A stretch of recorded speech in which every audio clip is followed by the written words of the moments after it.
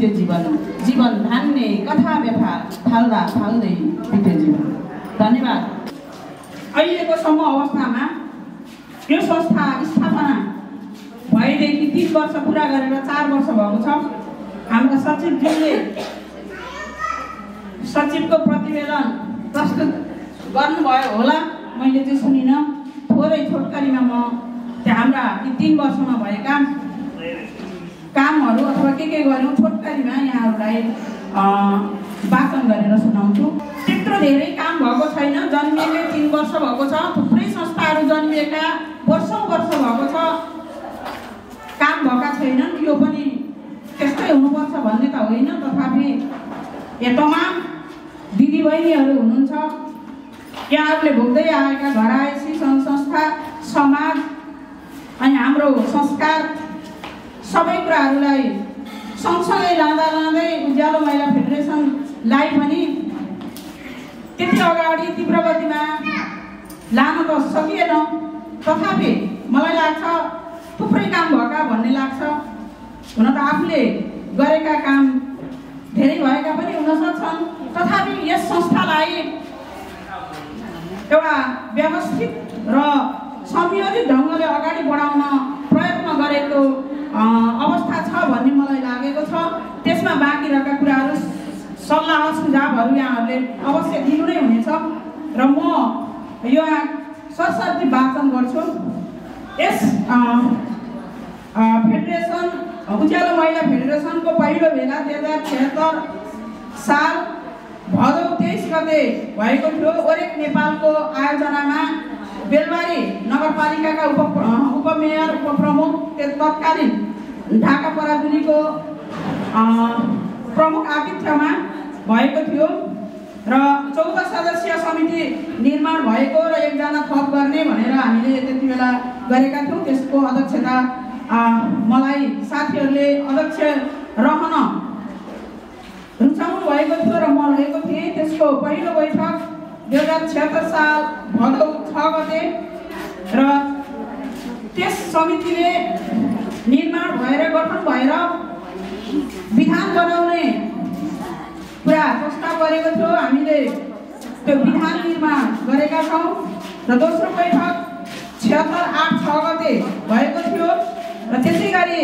76-8-10 गते हामीले महिला हिंसा विरुद्धको 16 दिने अभियान कार्यक्रम धेरै महिला दिदीबहिनीहरूको 50-60 जना, अब धेरै कतिलाई धेरै भन्ने यो निश्चित छैन, कतिलाई धेरै भन्छौँ। बेलबारी नगरपालिकाभरि 50-60 मात्रै त छैनौँ, सबै ल्याउन पनि सकिँदो रहेछ। कति आउन सक्छौँ, कसरी आयौँ, कस्तो हुन्छ हामीले संस्था चलाउनु सबैलाई थाहा छ, यो कसैले भन्नु पर्दैन। यस 50-60 जनाको उपस्थिति हो, राम्रो उपस्थिति भने मैले। र त्यो कार्यक्रम हामीले निकै भव्य रूपमा सम्पन्न गरेका थियौँ। 150 जनाको रहेछ त्यसमा चाहिँ, यहाँ मैले लेखेको रहेछु। त्यस्तै प्रमुख अतिथि तारा पराजुली नै हुनुहुन्थ्यो, ढाका पराजुली। त्यस्तै गरी 76-8-23 गते वडा नम्बर 11 मा तत्कालीन वडाध्यक्ष एम बहादुर पोखरेलको अध्यक्षतामा किशोरी समूह र महिला समूह गठन गर्ने प्रयास र केही सामान्य रूपमा गठन गर्यो। विविध समस्याहरू आए त्यहाँ, हामी त्यही हो समस्याहरू ल्याउँछौँ। हामी अघि हाम्रो सहकारी अभियन्ता गुरुआमाले भन्नुभएको छ, झिझा साना साना झिझा जोड्यौँ भने हामी बलियो हुन्छौँ, तर हामी झिझाहरू जोडिँदैनौँ, हामी फुट्न खोज्छौँ। त्यही फुट्ने क्रममा हामी त्यति बेला पनि फुट्यौँ र सशक्त त्यहाँ समिति बनाउन सकेनौँ। मलाई दुःख लागेको छ। महिलाहरूको संस्था हो, हामी सबभन्दा पहिले मान्छे हौँ भनेर सोचौँ। मान्छे कसैले पनि दुःख नहोस्, कसैलाई पनि दुःख नदिउँ, सबै मानवताको दृष्टिकोणले हेरौँ अनि त्यसमा महिला भएर एकजुट भएर जाउँ। त्यसपछि मात्रै पार्टी धर्म जाति के हेर्ने हो, त्यसपछि हेर्नुपर्छ भन्ने मलाई लाग्छ। त्यसमा पनि कति उचित हुन्छ त्यो आधारमा जाउँ। त्यस्तै अब झिना मसिना कुराहरूले गर्दा त्यति बेला त्यो हामीले महिला सञ्जाल 11 नम्बर वडामा गठन गर्न खोजेको सकेनौँ। तथापि अन्य केही वडाहरूमा हामीले गठन गरेका छौँ, त्यो आउँछ पछाडि। र त्यसै गरी 76-8-2 गते तत्कालीन वडा जनप्रतिनिधि बिन्दु गुरुङ को प्रमुख आतिथ्यमा उज्यालो महिला फेडरेसन यो 1 नम्बरमा गठन भएको थियो। त्यहाँ गीता राईको अध्यक्षतामा 13 सदस्यीय समिति गठन भएको छ। सङ्घ संस्था अथवा यो बेलबारी मात्रै नभएर अन्तर्राष्ट्रिय रूपमा नै विश्वव्यापी कोरोनाको महामारीले गर्दा त्यो हरेक कामहरू होइन विभिन्न अनुकूल नभएर प्रतिकूल परिस्थिति आइलाग्यो। त्यसमा हामीले ती कामहरू गर्न सकेनौँ र त्यसको बावजुद पनि बिचबिचमा हामीले वडा नम्बर 1, 2, 3, 7 र 11मा मैले भनिगएँ 7मा चाहिँ उज्यालो महिला फेडरेसन गठन गरेका छौँ।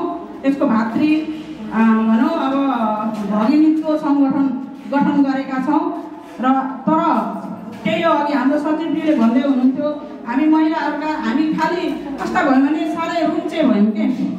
अब खालि रुन्चे होइन, अहिले हाम्रो दिदीले भन्नुहुन्छ, प्रमुख अतिथि दिदीले भन्नुहुन्छ उहाँहरूको पालामा हाम्रै पालामा पनि थुप्रै कति थिए कति अहिले त त्यसको आधी त के 25% पनि समस्या छैन। तर हामी अझै काम गर्न सक्दैनौँ। कति धेरै आनन्द, कति धेरै फेसिलिटी छ। हामी घरमा बसी सबैजनासँग सम्पर्क गरेर यसो गरौँ है भनेर सल्लाह गर्न सक्छौँ। तर हामीलाई के गरौँ, कत्ता कुराले बाँड्यो, केले भनौँ साँच्चै भनौँ भने पार्टीले बाँड्यो, पार्टीले। तर यो संस्था यहाँहरूलाई म यति अनुरोध गर्छु, यति बिन्ती गर्छु, यो संस्थालाई पार्टीगत नबनाऊ। जो सक्षम छ सक्षमले चलाऊ र यो बेलबारीका साँच्चै बेलबारीका महिलाहरू तत्तत महिलाहरू बसेर अरूले सहयोग गरेर त्यो बसेको छ त्यसले मात्रै गरोस् होइन। अनि जुन पोस्टमा बसेका छौँ हामी त्यो पोस्टका महिलाहरूले हाम्रो अधिकार कर्तव्य पनि बुझौँ, अधिकार मात्रै नबुझौँ। के काम गर्नुपर्ने सबैको हामी महिलाहरूको काम त्यस्तै हुन्छ। अझ अगाडि बढेर सर्ने महिलाहरूका 4टा 5वटा ठाउँमा अध्यक्ष बसेको हुन्छ, उता सदस्य बसेको हुन्छ, उसको आफ्नो आय आर्जन गर्ने केही पेसा व्यवसाय हुन्छ, त्यसमा अरू सङ्घ संस्थाहरू सबै कामहरू हुन्छन्। त्यही चुनौती छन् र त हामीले अगाडि बढ्नुपर्छ। त हामीले त्यही गर्छौँ र त हामी महिला भयौँ त सबैले हामीलाई महिलाहरूले त बाप भन्छन्, थोरै गर भने पनि। संस्था दर्ता गरेका छौँ हामीले, त्यही बेला नियमित लेखा परीक्षण गराउने गरेका छौँ, प्यान नम्बर लिएका छौँ र यसरी कार्यक्रमहरू चलाउँदै आएका छौँ। संस्था एकदम व्यवस्थित छ। यहाँहरूलाई कस्तो केही भएको रहेछ भन्ने लाग्ला यी महत्त्वपूर्ण कामहरू हुन् हामीले गरेका। र कार्यक्रम गर्नु मात्रै ठुलो कुरो होइन, कार्यक्रम गर्नलाई पैसाको आवश्यकता पर्छ। साँच्चै भन्ने हो भने महिलाहरूलाई कसैले पत्याउँछ, पैसा छ भने पत्याउँछ सबैले। त्यही कारणले सशक्त हौँ। र अब त्यसै गरी 2080-25मा समितिको बैठक बसेर संस्था सञ्चालन गर्नका लागि हामी आफैले पनि केही आर्थिक समितिभित्रका महिलाहरूले केही आर्थिक सङ्कलन भन्नाले 1-2 हजार रुपियाँ भए पनि सङ्कलन गरेर यो चाहिँ संस्था चलाउनुपर्छ भनेर त्यहाँसम्म पुगेका छौँ हामी। हाम्रा नगरपालिका छन्, हाम्रा सङ्घ संस्थाहरू छन्। अब ती कुरा नगरौँ, सबैलाई कस्ता हुन्छ, कसरी जान्छन् एक सबैलाई थाहा छ। यी कुराहरू बाहिर नल्याऊँ। त्यसै गरी 69/5 गते शुक्रबारका दिन नेपाली महिलाहरूको महान पर्व हरितालिका तीजको अवसरमा तीज पर्वको वर्तमान सान्दर्भिकका विषयमा एउटा विचार गोष्ठी राखेका थियौँ हामीले। र त्यो विचार गोष्ठीमा पनि थुप्रै महिला दिदीबहिनीहरूको उपस्थित भएको थियो। र त्यसै गरी 79/11/34मा कानुनी सचेतना कार्यक्रम 113औं अन्तर्राष्ट्रिय श्रमिक महिला दिवस भव्यताका साथ सम्पन्न गरेका थियौँ।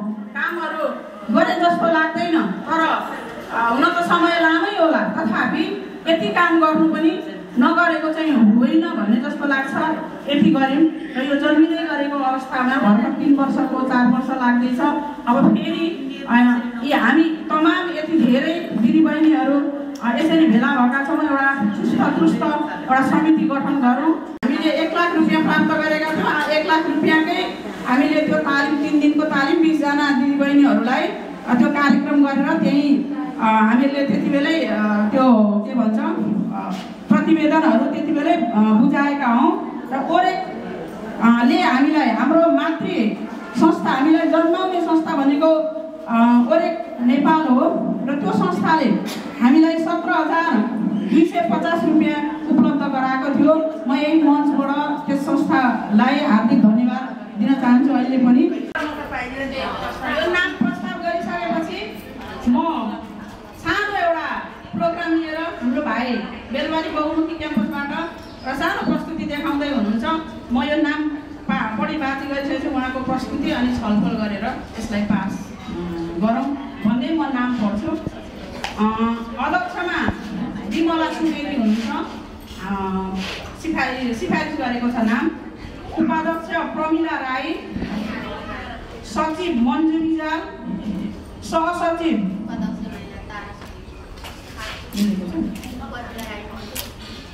तारा सुवेदी तारा, सहसचिव सपना काफ्ले बहिनीलाई हामीले यसरी यो थिएन पोस्ट, यो पोस्ट नै क्रिएट गरेर एकजना अलिकति होइन सक्रिय खालको मान्छे पनि चाहिन्छ भनेर यसरी राखेका छौँ। कोषाध्यक्षमा मन्दिरा कार्की, सदस्य मेनुका बस्नेत, सदस्य मनु गुरुङ, सदस्य कमला दाहाल, सदस्य पशुपति दाहाल, सदस्य मन्जु अधिकारी, सदस्य दुर्गा चम्लगाई, सदस्य पार्वती निरौला र सदस्य दीपिका राज धामी गरेर 14 जनाको समिति हामीले यहाँ गरेका छौँ। हाम्रो 14 जना होइन 13 जना, सरी 13 जना र समिति 15 जनाको थियो र 2 जना कता आवश्यक पर्छ, 2 जना चाहिँ त्यो क्षेत्र अथवा हाम्रो यो भूगोललाई पनि हेरेर सबै कुरा हेरेर 2 जना छनौट गरेर 15 जनाको समिति बनाउने भनेर यसरी हामीले एक खालको फर्मेट यहाँ पेश गरेका छौँ।